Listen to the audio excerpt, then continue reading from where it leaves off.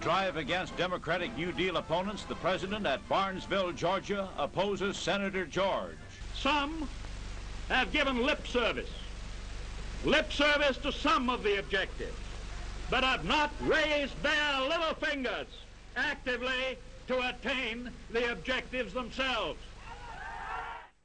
That was FDR on the campaign trail back in 1938, railing against opponents of his New Deal economic reform. He claimed big business was refusing to create jobs to destroy his New Deal. He also blamed Wall Street for many of the nation's economic woes. Does that sound a little familiar? It might to some of us. Our next guest says the president will use similar messages in the campaign for 2012 and has already started, in fact. Paul Moreno is a professor of history at Hillsdale College. So, Professor, we kind of just went on the surface there.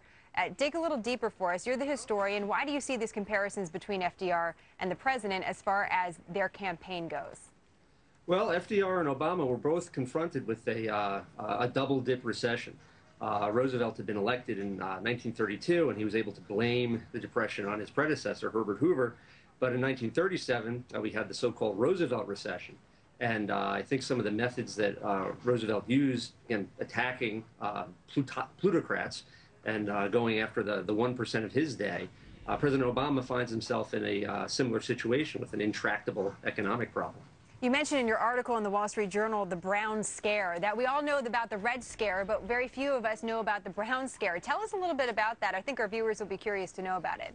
Yeah, during the 1930s, although many people have pointed out that some early New Deal measures were themselves pretty similar to those of the fascists, the corporatists in Italy and Germany, by the late 1930s, Roosevelt had taken to accusing his political enemies of being fascists. You had a clip just before of Roosevelt going after Senator Walter George of Georgia when he was trying to purge the Democratic Party, and that term was used as being sort of redolent of what Hitler and Stalin were doing. And Roosevelt tried to turn anti-fascist sentiment in the public against his political enemies.